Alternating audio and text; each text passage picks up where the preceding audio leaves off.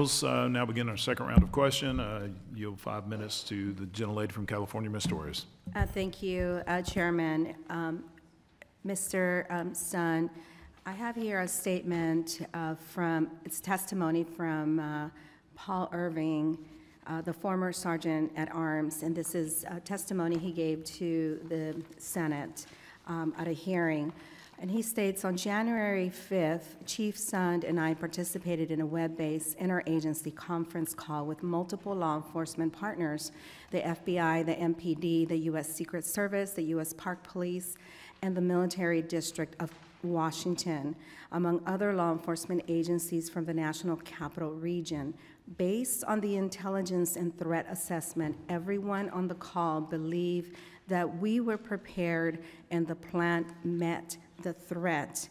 So you were prepared for what you thought would be a typical demonstration, a First Amendment demonstration on Capitol Hill, such as the Women's March, when we all wore our pink hats and came out and marched against some of the efforts of the president.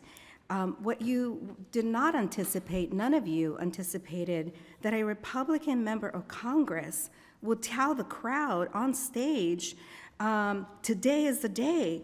American patriots start taking down names and kicking ass, and our ancestors sacrificed their blood, their sweat, their tears, their fortunes, and sometimes their lives. Are you willing to do the same? You didn't anticipate that, did you? We anticipated some minor skirmishes. We did not anticipate. But you didn't anticipate a Republican member of Congress, to go on stage and incite the crowd like this. You also didn't anticipate the president's lawyer, Rudy Giuliani, to tell this, mob that was armed, trial by combat. You also didn't anticipate the President of the United States telling an armed mob to march to the Capitol and that to start walking to the Capitol. I mean, you could not have anticipated any of that, did you? Well, knowing now that there is intelligence. And I believe when you say that, sir, because I do not believe that anyone in charge of the men and women that serve us here in the U.S. Congress, if they had known any of that intelligence, would have acted very differently than we did that day. But I still want you to know that I am grateful for my life, that I am grateful that the officers used their own bodies to protect us, that they bravely fought against these very angry rioters who came here to do violence, to hang the vice president.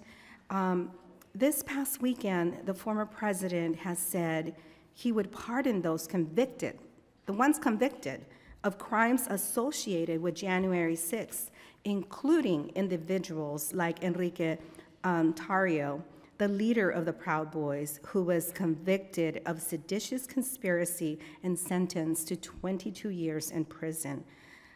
Mr. Sun, how does that make you feel to hear that the former president talks about pardoning defendants who assaulted your officers during that violent attack and assault on our democracy? Again, I feel if they assaulted the officers, they need to pay the consequences. I feel really badly for everything that has happened since the officers, the suicides. No one deserved that. I wanted to really stay focused on who to blame, who is to blame for everything that happened on January 6th. And I attended this peaceful transfer of power on this inauguration when this president took the oath to serve this country and to protect, the rule of law and democracy.